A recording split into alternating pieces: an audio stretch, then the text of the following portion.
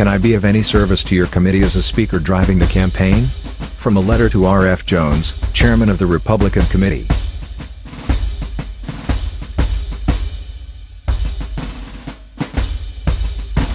Every action during his administration, Lincoln, the most trying and turbulent in our history, has been weighed in the balance with critical accuracy by those most conversant with the momentous affairs of the nation.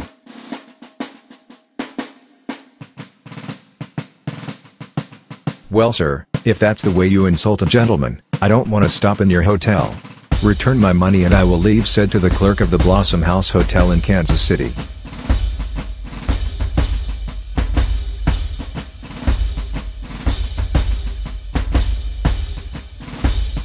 A great deal has been said and written about the causes that operate against our success in competing with the white man for an equal chance in the race of life. We have among us as leaders men who feast and fatten upon credulity and generosity.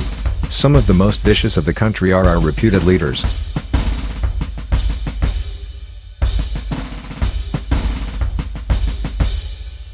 We must improve our social status, we must have social distinctions, we must draw the line between the refined and the unrefined.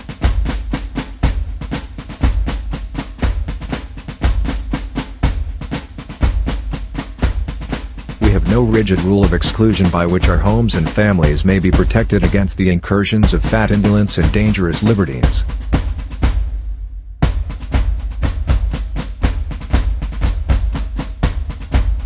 I wrote your committee some time ago tendering my services as a speaker. My letter seems to have been treated with contempt.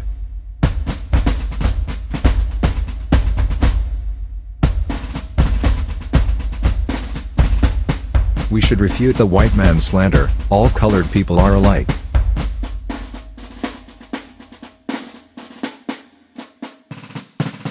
We hold to many false ideas and practices in social life that militate against us more than any other social factor.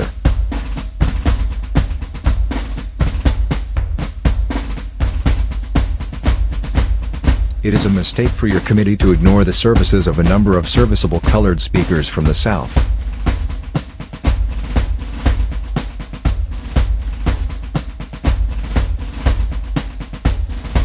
With peace came a change of public sentiment. The North became charitable. The South had not suffered in vain.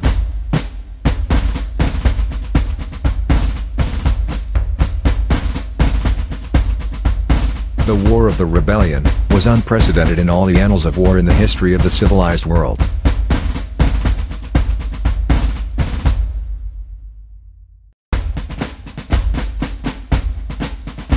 Create sentiment favorable to intellectual and industrial liberty.